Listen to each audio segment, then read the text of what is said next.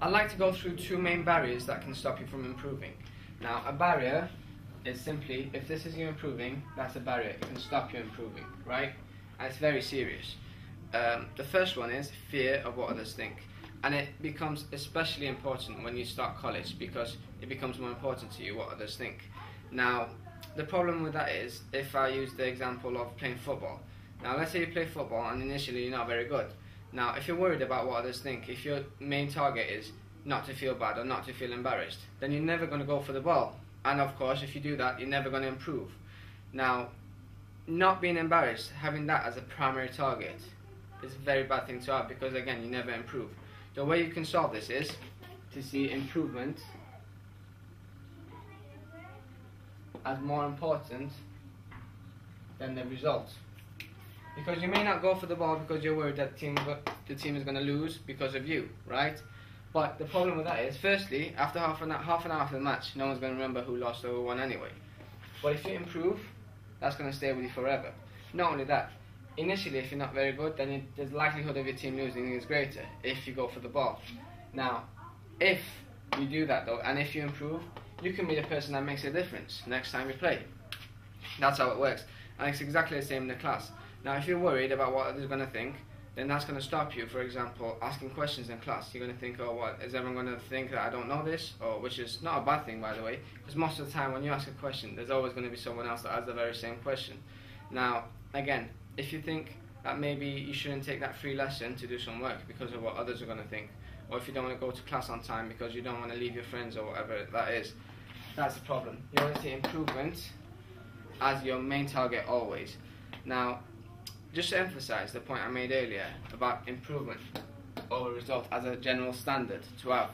The reason for that is, results, sometimes it's out of your hands, especially with exam results, right?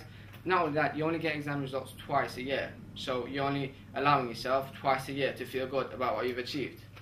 But if improvement's in your hand, firstly, you can never fail. Improvement is just learning. You can never fail at that. You can do it 12 months out of the year. Not only that, it's completely in your control, right? So just to make a point about that, having that as a standard. Now, if we go back to this, fear of what others think. If it stops you from going for the ball, asking the question, that sort of thing, then you need to be aware of it and you need to make sure it doesn't happen to you. The second major barrier that can stop you from improving is the fear of failure. Now, Thomas Edison failed at making a light bulb over 1,000 times. But when he was asked, he said, no, I didn't fail over 1,000 times. I successfully found over 1,000 ways how not to make a light bulb. And can you see the difference in attitude? Well, it's the same if you work before the exam. Every single mistake you make before the exam and you solve it, that's one less mistake you'll make in the actual exam because you've improved, right? If you do have a fear of failure and you're driven by results only, and you know that if you were to sit a past paper you'd only get 40 or 50%, that's fear of failure, and you're most likely not going to sit that paper because you're going to feel bad, right? But that means you're not improving, especially at the time when you need it most.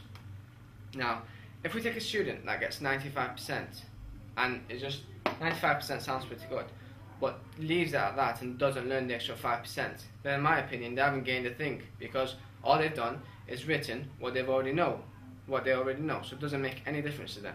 Obviously practicing, they've had a bit of practice, which is good, but they haven't improved. They've missed the chance to improve by the 5% of the things that they didn't know. Now, by that measure, if someone gets 60% but improves by 40%, they've gained a lot more. They've improved by 40%, right? So obviously, you have to change what you feel as failure. Is failure getting 60%, or is failure not gaining 5%, not improving 5%?